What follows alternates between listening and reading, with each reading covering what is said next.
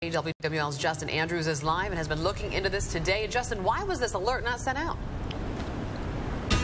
Well, Amanda, that's the same question a few students on campus are asking, and UI leaders tell me it's because there was no ongoing threat to campus. But I spoke with police, and they say they didn't catch the suspect until later in Coralville. Now, this is the area police tell me multiple gunshots rang out Saturday morning around 1:30 near the Iowa Memorial Union. That's on UI's campus. We're told once police arrived, two women were standing outside the car that had been shot multiple times. However, they were not hurt. We spoke with Bethany Payton, a junior here at UI, and she says it's flat out irresponsible of the university to not send that alert, one she says her safety depends on.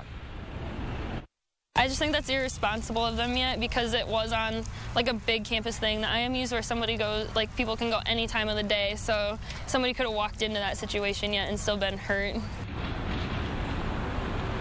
UI leaders tell me in this particular case, the information that was given to them was that the suspect fled the area. So again, they felt there was not a threat to campus. However, Peyton tells me this area of campus is heavily traveled at all times of the day and night, so students should have been notified. Now, Sergeant Scott Gardy with Iowa City Police Department says although the shots fired case happened near campus, it actually falls under the Iowa City jurisdiction and is being investigated by ICPD.